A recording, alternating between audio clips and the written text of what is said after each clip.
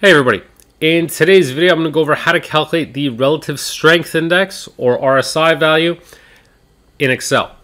So RSI is a momentum indicator that you might use when buying or selling stocks, and I'll just go over briefly how it works.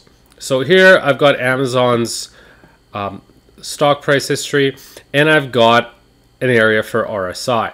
So how RSI works is it looks at the past 14 trading days. It was typically the case. You can change it, but normally 14 days. And it looks at a stock's gains and losses over that time. So if the stock price went up a certain day, then that's a gain. If by the end of the day it was lower than the previous day, then that was a loss. And so it's basically looking at the relation of how big the gains were in relation to the losses. If the gains were a whole lot bigger during that stretch compared to losses, then the RSI value is going to be higher and closer to, maybe over 60, over 70. The scale goes from 0 to 100. And so really extreme values of 90 and 100 are pretty rare, but anything over 70, as is in the case here, is considered to be overbought. So there's been a whole lot more buying, a whole lot more gains than there have been losses during the past 14 trading days. On the flip side, if the RSI value falls to below 30, the stock is considered to be oversold. So there's been a lot of selling pressure. So, there might be potential for the stock to rebound. Maybe it's overdue for a rally, right? So it could be the company released some bad news, and then there's been a whole lot of selling pressure after. So if it's oversold, perhaps it's an overreaction to that, right? So that's how you may interpret that. And so this year with the bear market, a lot of stocks have been doing badly. And so Amazon's been oversold multiple times, whereas overbought only happened once, briefly, right? So that's what RSI tells you. It basically looks at when there's been a whole lot of selling or a whole lot of buying and helps you flag those instances. Generally, you're not quite as interested if the RSI value is anywhere in between, because that just means it's sort of fluctuating normally. But it's useful as a momentum indicator to tell you when it's gotten to these extreme lows or these extreme highs. Like I said, getting to a really high value of 90 or even 80 is rare, just like getting to an RSI of 20 or lower is rare. Even in the bear market, it's getting down to those levels is really rare. So for the most part, it's going to fluctuate between 20 and 80, even though the scale goes from 0 to 100. So now I'm going to show you how we can calculate this in Excel. So I'm going to start by just entering in a place for the ticker, so AMZN. And if you've got Office 365, you should have the stock history function. If not, you may just need to copy the historical closing prices into here. And so what I'm going to do is reference the stock, AMZN. For the start date, I'm going to use the start of 2021, so January 1, 2021. And then for the end date, let's do Christmas of 2022, 12/25/2022. And you can use the today function if you want it to come up until today. So hit enter, and now it populates those fields. So I've got my date, my closing value, all the way to December 23rd, which was the last trading day before Christmas in 2022. Next up, what I'm going to do is create categories for the gain or the loss. And so the first trading day, obviously I don't have anything prior to compare against. So I'm going to start with the next one. And just use a simple if function. Say, okay, if this value is greater than the previous day's value, then obviously that's a gain. And in which case, I'm going to take that difference. So 160 minus the 159. Otherwise, it's a value of 0. So that was a positive gain. Went up $1.59. And I'm going to do the same thing for a loss. And say, okay, if this was less than this value, less than the previous day value, then I'm going to take this value, or actually the previous day's value, and subtract this one, just so this is always positive. It saves me having to convert this into positive values later on to do calculations. So I can copy these formulas all the way down, and I'm just going to adjust the formatting. There we go. So now we can see on this day, the stock dropped by $4, right? So that's that $4 loss. When it gained, it shows up in this column. When it had a loss, it goes into this one. So easy enough, making sure it goes all the way to the bottom so everything looks fine there. So that's step one. Next, what I'm going to do is calculate the average gain and the average loss. Okay. So I'm going to start with the average gain.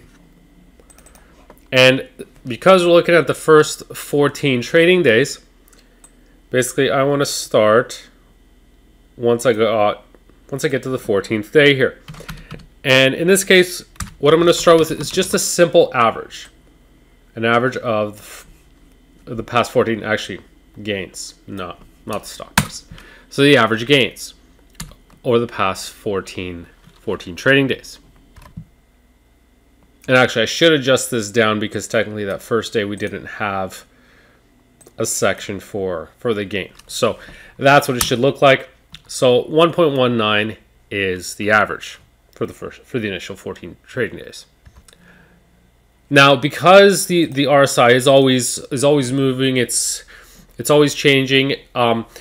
It has an exponential component to this, where we're effectively always going to be updating for the most recent price. We're not just going to take a simple 14-day average here. What we're going to do is, in later periods, what we're going to do is we're going to take that previous day's value, which in this case is going to be the 14-day average, multiply that by a factor of 13, and then we're going to add the current day's gain, just so that way we give more weighting to the current value, and then divide that by a factor of 14. So that's the part where it's always going to be skewing more towards the more recent values, just to give that a bit more weighting than the previous 13 days. So it's always going to be carrying a little bit of history. And so it's only that first entry that's going to be just a simple average. After that, it's going to have that exponential effect here. And now I can copy this down, and that is working properly. Now I'm going to do the same thing for the losses. So again, average losses.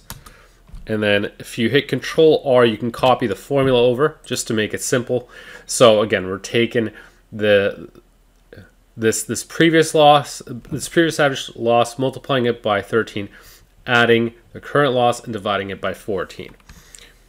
And so copy this down, and I'm going to call this the average loss. Let's just double check, make sure it goes all the way to the bottom.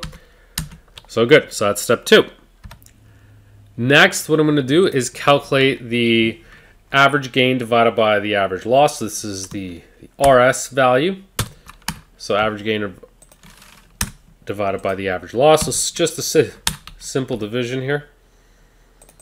And I'm just going to trim this down just to make it a bit easier.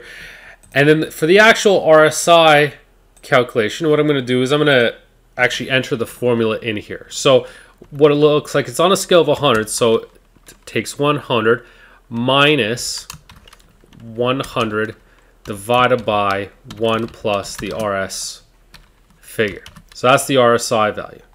So I'm going to put that formula up top just so it's easier to remember what that is. So square this, there we go.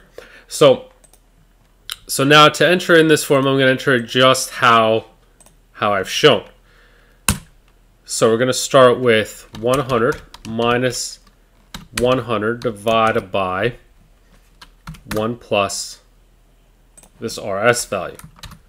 Okay. And the purpose of this is, it's going to convert this into a scale of 100, right? So in this instance, it gives us a value of 59.63. So that tells us there's been more gains than there have been losses over the past 14 days.